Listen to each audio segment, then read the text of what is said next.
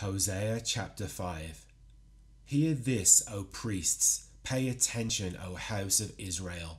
Give ear, O house of the king, for the judgment is for you. For you have been a snare at Mizpah, and a net spread upon Tabor, and the revolters have gone deep into slaughter, but I will discipline all of them.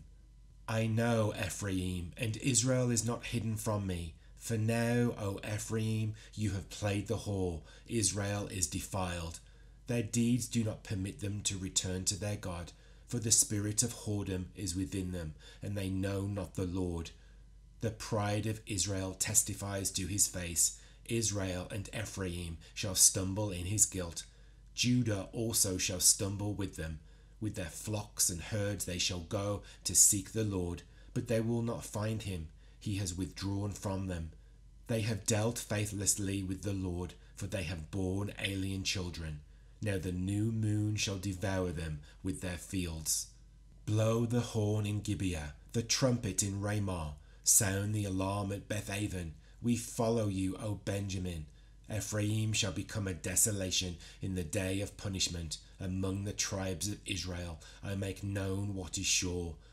The princes of Judah have become like those who move the landmark. Upon them I will pour out my wrath like water.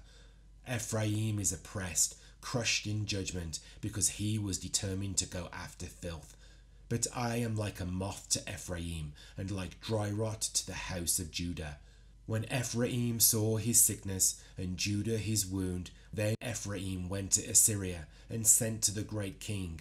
But he is not able to cure you, or heal your wound. For I will be like a lion to Ephraim, and like a young lion to the house of Judah. I, even I, will tear and go away. I will carry off, and no one shall rescue. I will return again to my place, until they acknowledge their guilt and seek my face, and in their distress earnestly seek me.